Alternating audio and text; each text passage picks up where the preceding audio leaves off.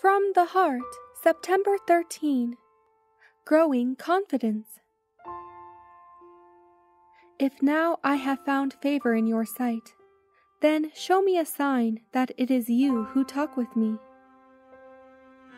Gideon desired some token that the one now addressing him was the same that spoke to Moses in the burning bush. The angel had veiled the divine glory of his presence, but it was none other than Christ, the Son of God. When a prophet or an angel delivered a divine message, his words were, "The Lord saith, I will do this."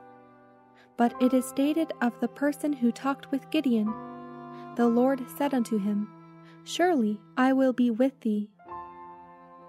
Desiring to show special honor to his illustrious visitor, and having obtained the assurance that the angel would tarry, Gideon hastened to his tent, and out of his scanty store prepared a kid and unleavened cakes, which he brought forth to set before him.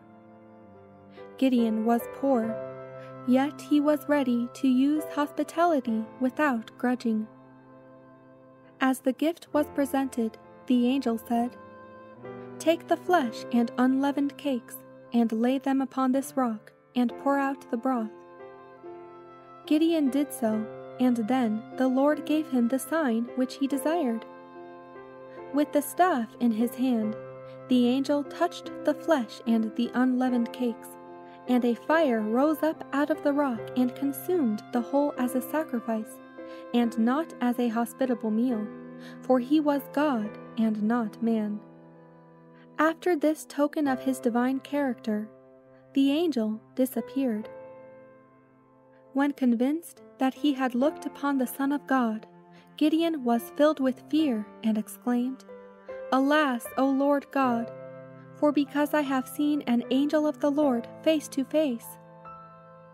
Then the Lord graciously appeared to Gideon a second time and said, "Peace be unto thee, fear not, thou shalt not die." The family to which Gideon belonged was grievously infected with idolatry.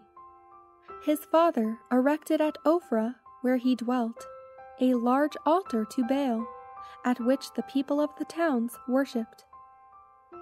Gideon was commanded to destroy this altar, to cut down the groves that surrounded it, and in its stead to erect an altar to Jehovah, over the rock on which the offering had been consumed, and then to offer a sacrifice unto the Lord.